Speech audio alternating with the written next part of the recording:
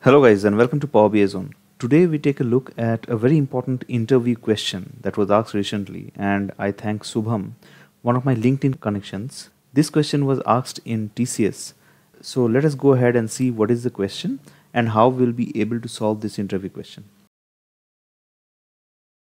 Yeah, so the interviewer is telling that there is a particular table, okay, in the data view. So the first column has sales and profit percentage.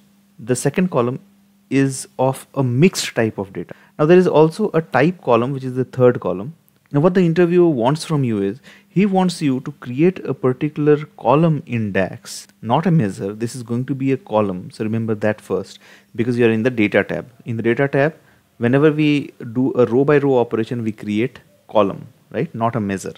So now what happens is, ideally you should be creating a column for the first 3 rows, which will give you the currency symbol appended at the beginning along with the value. So I need, let's say, rupees 25,000, and in the next 3 rows, which is the bottom 3 rows, you need to give the percentages. Let's say 24.00%, 35.00%, and 17.00%.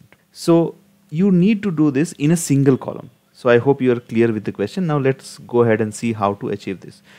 So I'll go ahead to the table, which is P&L, profit and loss, and I'll right click and go to new column. So I will rename my column as the desired output. I hope this is visible.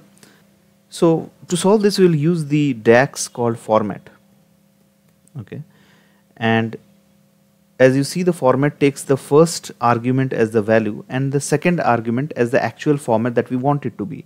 So the value obviously is going to be the column mixed that we want to pass as the value as the first argument. So comma, and now I'm going to give the format. Now a catch over here is, you have to write a switch statement. So because you want the sales value as well as the profit value to be in a single column, right? So I'll say switch.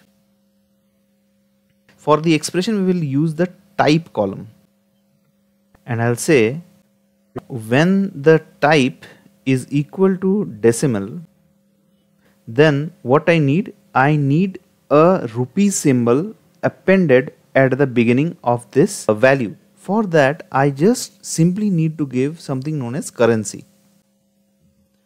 I'll be giving you guys a link, and it has all the format descriptions. Please go through it. Why I'm using currency, you will get to know. Now we'll go to the next portion, which is going to be the percentage.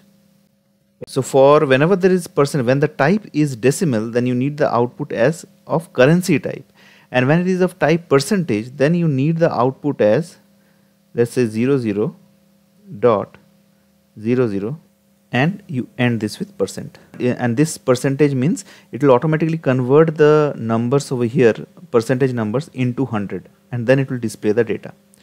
And currency, it will automatically append the default local.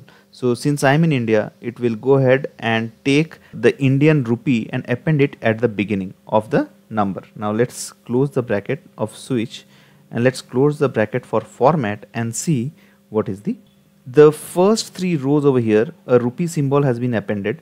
Okay. And so for the percentage, I'm exactly getting in this particular format, right? So 24.00. Why .00? That's because after dot I'm specifying this 00 and truncating it to 2 decimal places, followed by the percentage symbol. So this was the ask by the interviewer.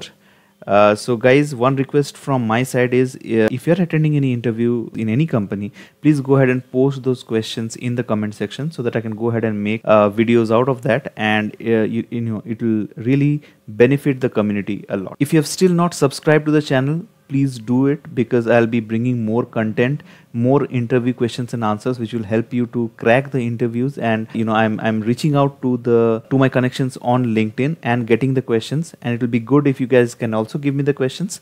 So yeah, that's it. I'm trying hard, so please keep me motivated through your subscriptions, your likes and your comments. Yeah, so that's it for this particular video.